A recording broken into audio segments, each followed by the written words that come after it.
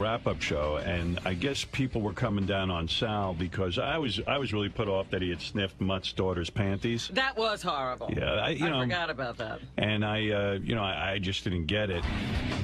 I went upstairs, I watched some porn to pass the time. She got out of the shower. I went in to take a shower next, and the panties were unfolded right in front of my face. So, wait a second, can I tell you, you don't think to lock the door, I'm already going to accept your wacky idea that this is right to do. It doesn't dawn on you to lock the door? Dude, she walked out of the shower and left the panties on the floor. Right, and then you have a thought in your head to sniff them. At least turn around and shut the door. Well, at this point, the panties looked so nice and they had a little interesting stain on them. I call Rich, I go, dude, what do you think? And Rich is like, whatever, and I sniffed them, and that was it.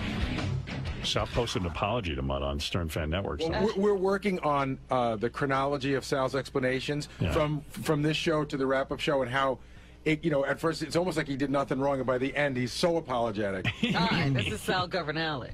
Yeah, are you talking to Mutt, or is Mutt mad at you? I called Mutt several times. What is this new voice you have? That's the apology voice. I'm whatever it is. by live voice. Oh. It's a voice. I have to say something. I'm sorry if there's a different tone. This is the voice when the client lost $20,000 on an investment.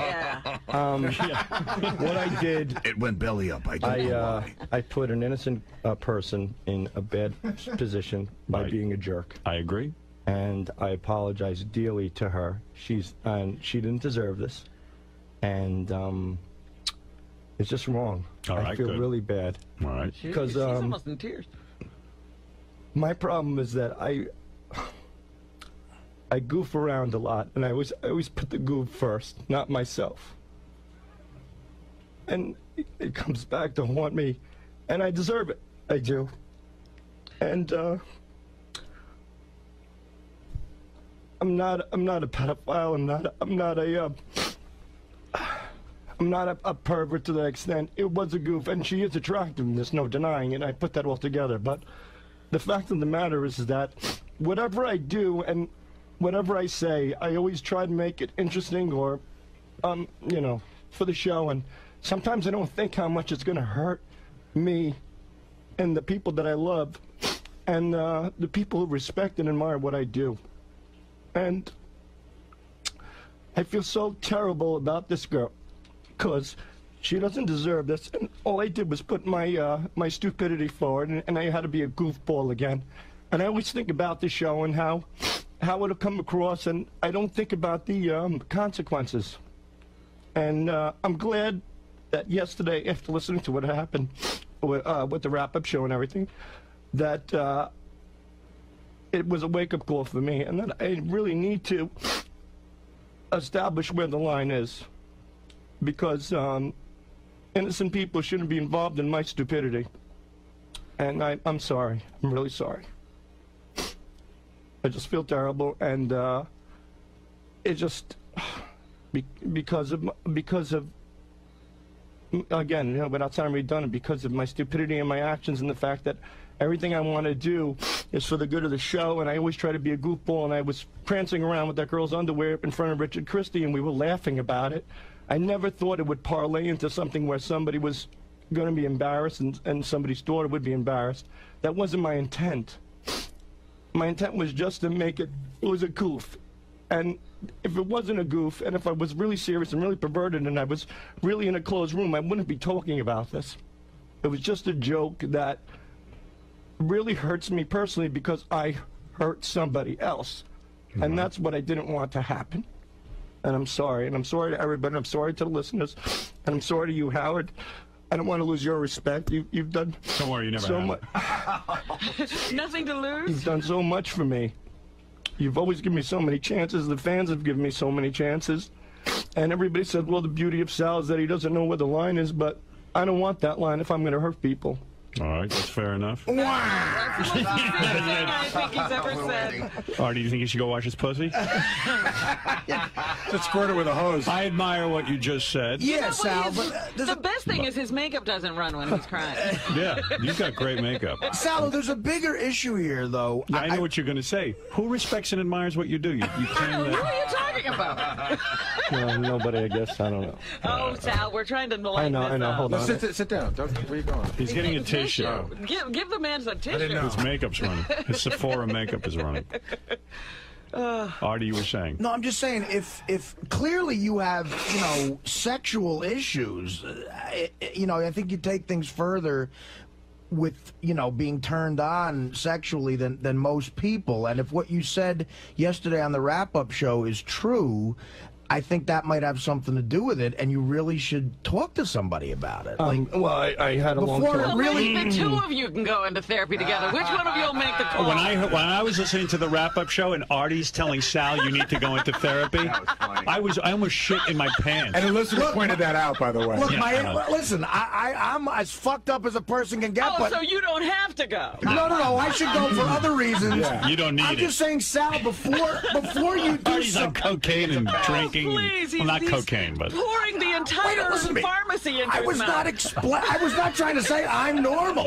Artie, you telling someone to go to therapy is insane. He's been on psychoactive drugs. Am I wrong? He doesn't think he needs You're to not go wrong, anywhere. but it's just you should probably be on his lap. It's the funniest thing since you showed up at Casey's gambling intervention. Well, yeah. And by the way, I was very helpful.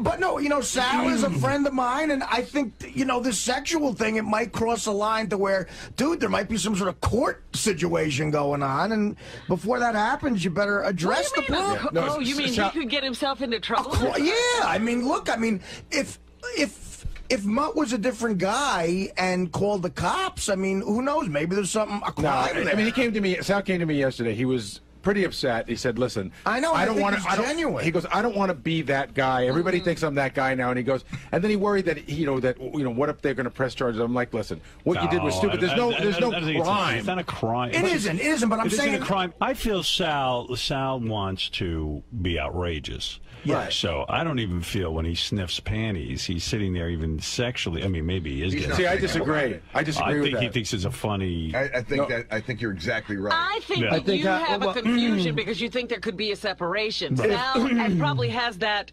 proclivity, but he was goofing with Richard with Mutt's daughter. If it was Mutt's grandma, he'd be smelling those panties. But I'm just saying he was wrong to do something like that in a guy's house who's doing him a favor. Yeah, that's what I got a problem. Right, you're absolutely right. Like, and I always think you're normal, and then all of a sudden I hear you doing that. No, he's not normal.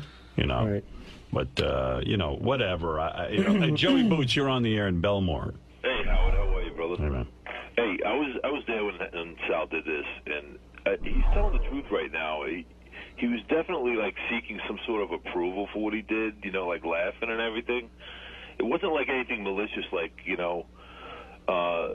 talking crap about it. He was just definitely goofing around. And that day, Joey, didn't we teabag Richard and take pictures? Yeah, it was that. It was like a frat party. That but makes it right. I made a But mistake. it's like a 17-year-old. You're involving a 17-year-old kid. Right. You want to do something to Richard, that's fine. Yeah, You want that's to do fine. something to Joey Boots, that's great. You're talking about a 17-year-old girl. And I You're gotta tell you, humiliated. I still. Right. I did tell him, I'm like, dude, she's only 16 years old. I'm like, dude, you can't be doing that. Where is Mutt? I never even spoke to. Did you speak to Mutt? Yeah, he called it yesterday. Oh, he did. Oh, good. Oh, All he right. called the wrap-up show. Yeah.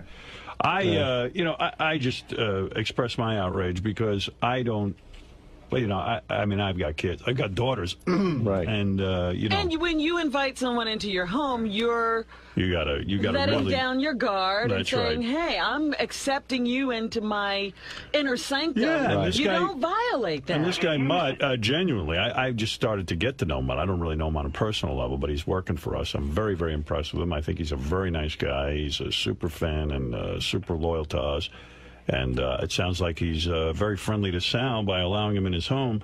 So I just say when somebody gives you that kind of access, you got to respect it. That's all. And, right. and that's it. And I'm sure you and Mutt can move on from there. But, you got to just build. Yeah, Mutt's moving out of the house. Yeah, I'm saying, I don't know if you'd ever get the guy's trust again. I was trying to put it in perspective. I just had Jackson the intern over. If for some reason my 16-year-old niece was over that day, and 2 months from now Jackson comes to me and said, "Remember that time you let me stay over your house and did me a favor? I sniffed your niece's bloody panties." It's the exact same scenario. It's the exact. I would fucking flip. Yeah. We tried to. Bottom line, you got to stop sniffing underpants. I mean, you're right. I mean, Well, you say it like it's easy to kick. the thing is, Seems to me like it'd be easy. but I've got a Artie, 3 panty a day habit.